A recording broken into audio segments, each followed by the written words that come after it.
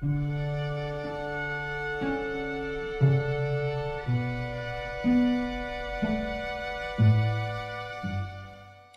two straight copper rods, which are connected by a piece of loose copper wire, complete a simple series circuit which will carry a large direct current.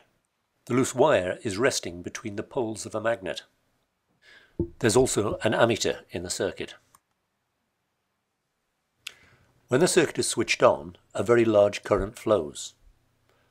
The loose wire is then flicked out from between the magnets. Because the movement is sudden, it is sometimes called the catapult effect. If we take the magnets off and reverse them so that the magnetic field is reversed, and then rearrange everything else, then the wire is catapulted in the opposite direction. When the direction of the field is reversed, the direction of the movement is reversed.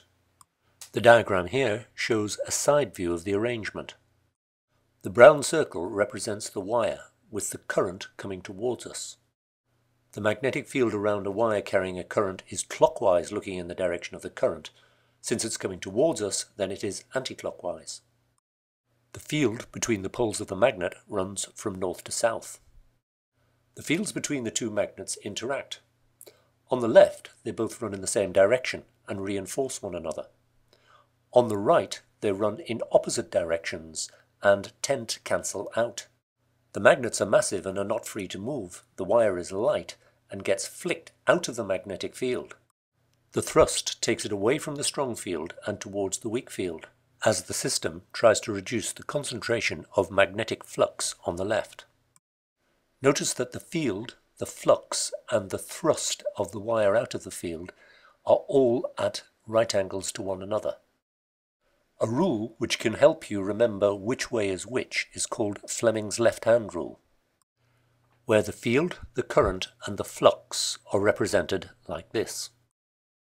If you position your hand so that the forefinger represents the magnetic field, I'm sure you'll remember that the F in forefinger represents the F in field. And then the second finger is angled so that it represents the flow of current. Less easy to remember, but there is a C in current and a C in second.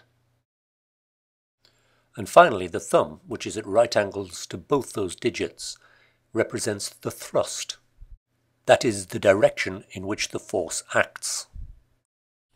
And of course there is a th in thumb and a th in thrust. None of this sounds all that scientific, and sometimes it's easier to remember the way the magnetic fields interact and produce the movement. Thank you for watching.